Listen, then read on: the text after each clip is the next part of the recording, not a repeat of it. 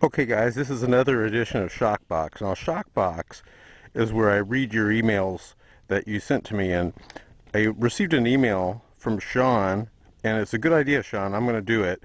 It says possible ride conversation topic. Hey Shock, it's me again, Sean. I listened to the radio shows you recommended to me and I enjoyed them. They were very entertaining. I am still always thinking and considering buying a sport bike in the future.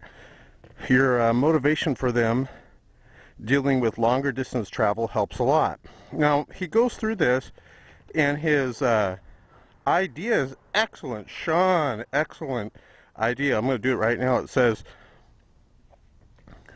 I was thinking today of different things that you can possibly get the word out about while doing one of your freeway, it's hard for me to say it with my helmet's tight on my chin, freeway ride-along videos.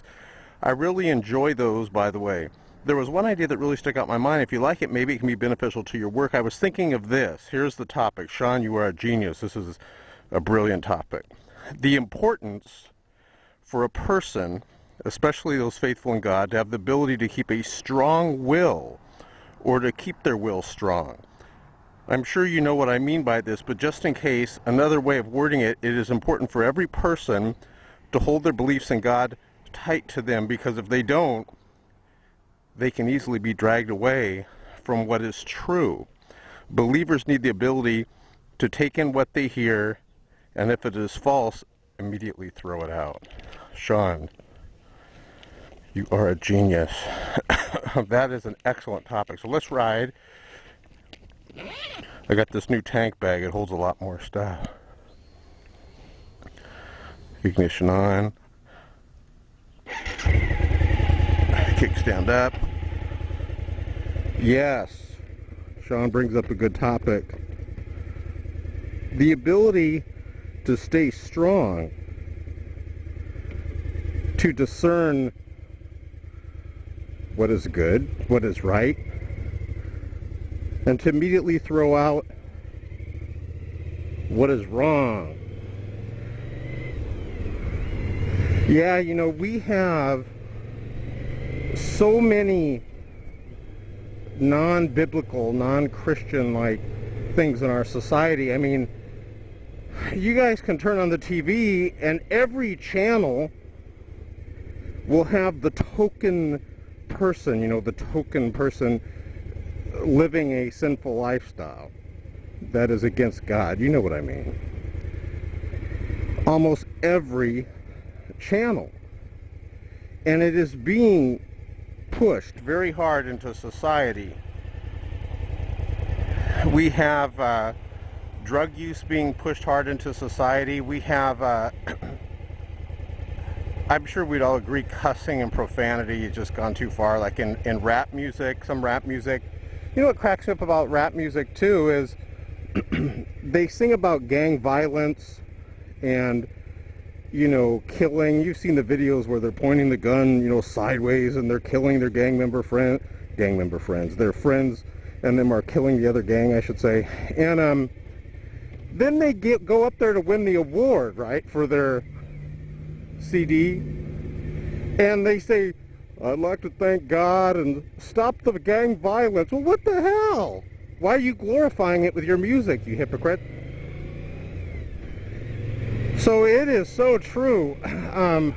But you know what happens is people get conditioned. You know how it is. The first time you're at a movie theater, and I gotta get on it a bit.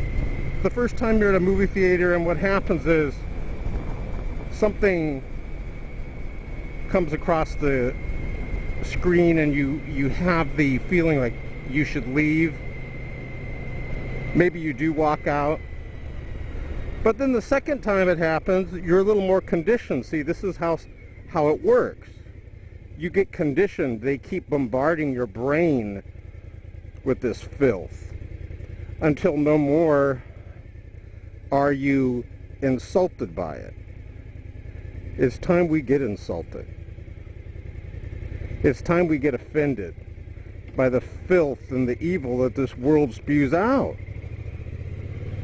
This is what Sean's talking about, is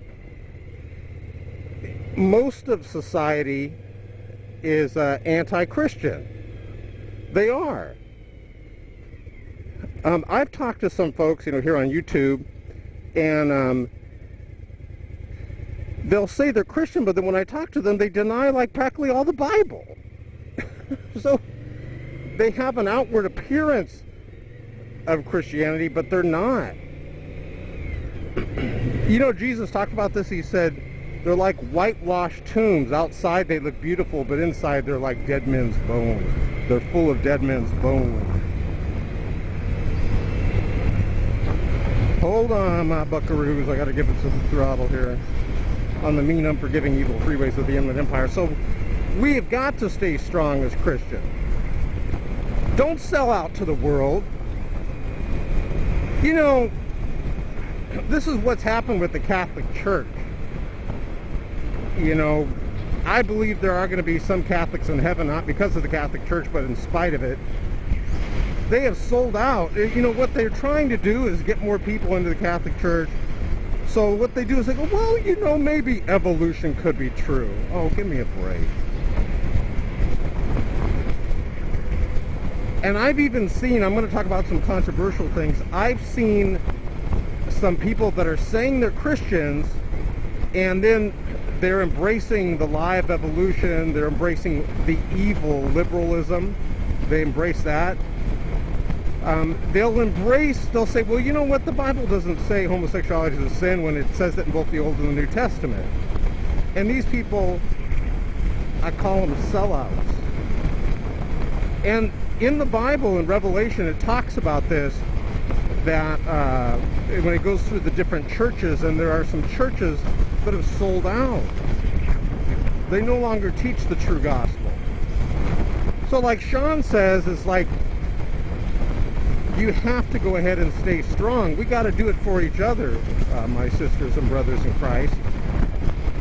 Jesus said we're the salt. If salt loses its saltiness, how will it be salted?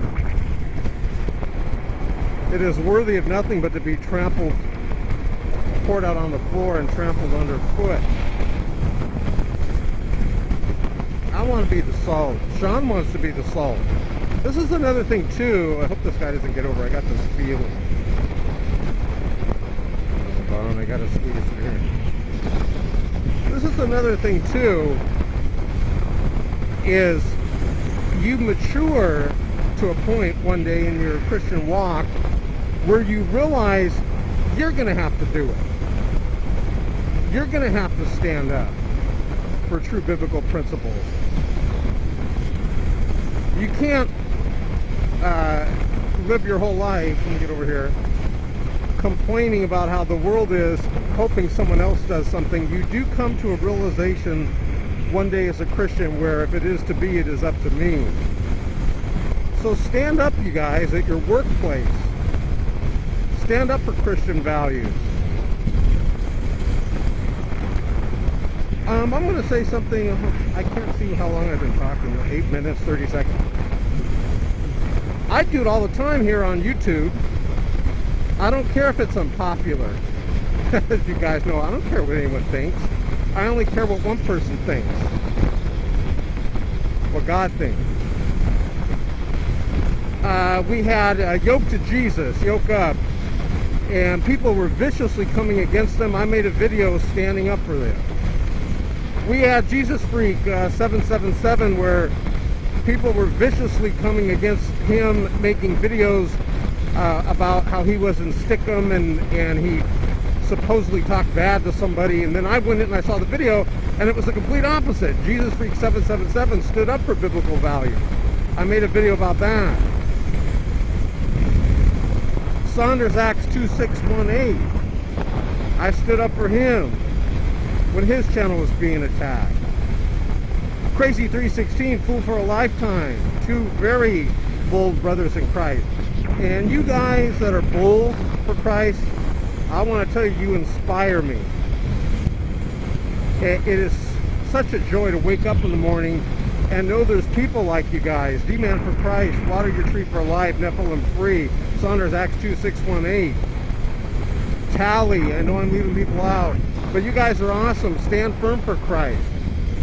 God bless you guys. Maranatha.